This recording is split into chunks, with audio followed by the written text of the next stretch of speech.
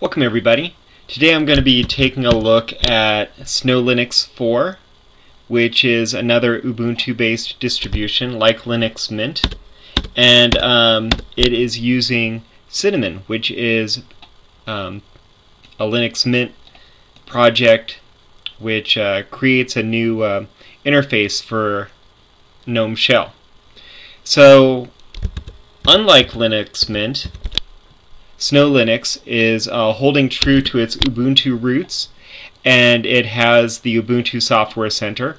So naturally, if you wanted to download a game that's offered in the Ubuntu Software Center, or let's say you've purchased anything from the Ubuntu Software Center from within Ubuntu, you can go ahead and do that out of the box.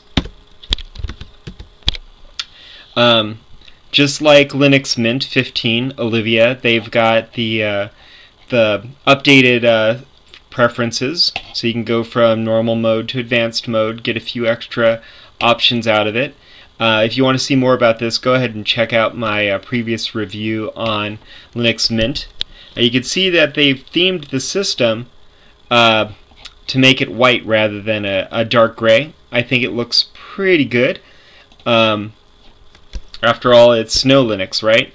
But unlike Linux Mint, they're offering up several themes pre-installed, and it's also a much smaller ISO to download.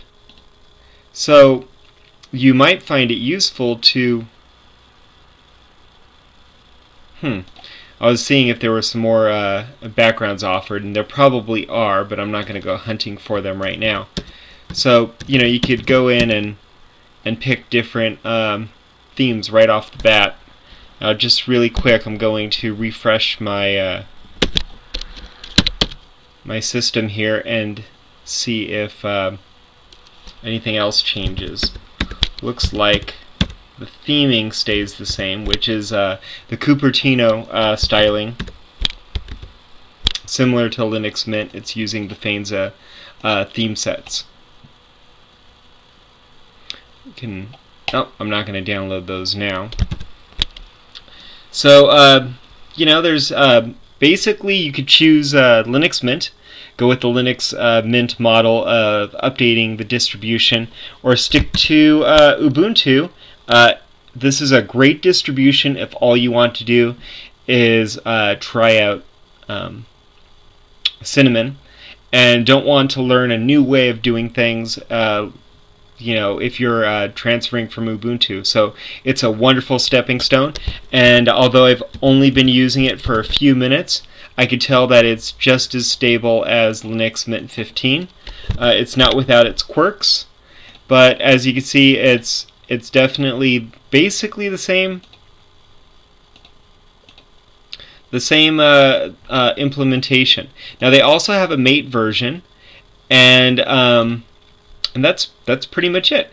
Anyway, thanks for watching this video, and see you guys on the next one.